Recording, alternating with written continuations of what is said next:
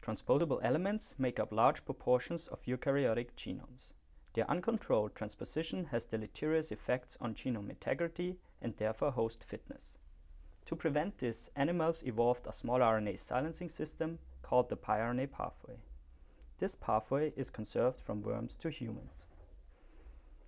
We used the model organism Drosophila melanogaster to study this biology. At the center of the piRNA pathway act Argonaute proteins loaded with 23 to 30 nucleotide long small RNA guides. Drosophila has 3 Argonaute proteins for this pathway: PV, aubergine, and AGO3. The definition of piRNA 5' ends is the initiating step in piRNA biogenesis. 2 key enzymatic activities are involved: the endonuclease zucchini and the cleavage-competent Argonautes, aubergine and AGO3. These endonucleolytic cleavages generate pre-piRNA, which is loaded into an Argonaute protein.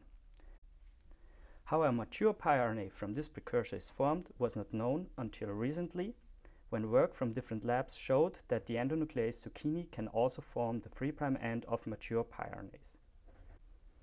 A significant proportion of piRNAs, however, is produced independently of zucchini. We now show that the exoribonuclease nibbler is the central enzyme that generates these piRNAs. Using genetics, high-throughput sequencing, and piRNA biogenesis reporters, we show that nibbler trims pre-piRNAs produced by aubergine and AGO3 to their mature length. The different biogenesis pathways contribute to different extents to the formation of piRNAs loaded into the 3 Argonaute proteins. Zucchini-mediated 3' end formation dominates for PV, whereas nibbler-mediated 3' end formation dominates for AGO3. This shapes the piRNA populations responsible for transcriptional and post-transcriptional gene silencing.